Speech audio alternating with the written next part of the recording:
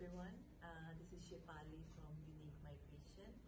I just wanted to bring you some details about the recent changes.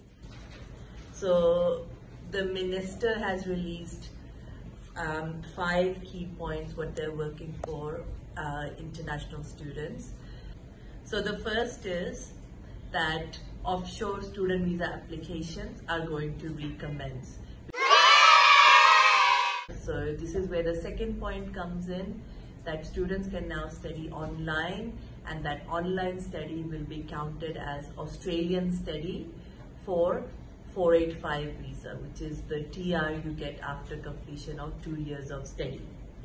Now, those students who have been impacted and have not been able to complete their study on time, and they need to extend their student visa, they will be able to get free student visa department fees. So now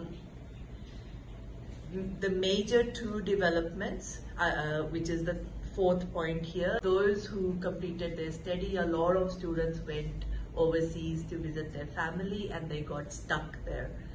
Those students will be given a chance to apply for this 485 visa offshore.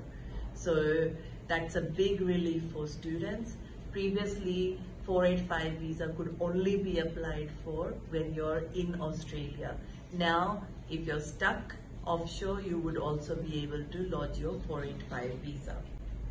And lastly, the department is now going to give time to submit these tests, which means you will be able to lodge your application and then submit the test as soon as you get a date and are able to give the results. So these are 5 key points which the government has brought out. I think it is a tremendous approach they have taken to help international students. Hope it helps you further. For any further inquiries, please do contact us. Thank you.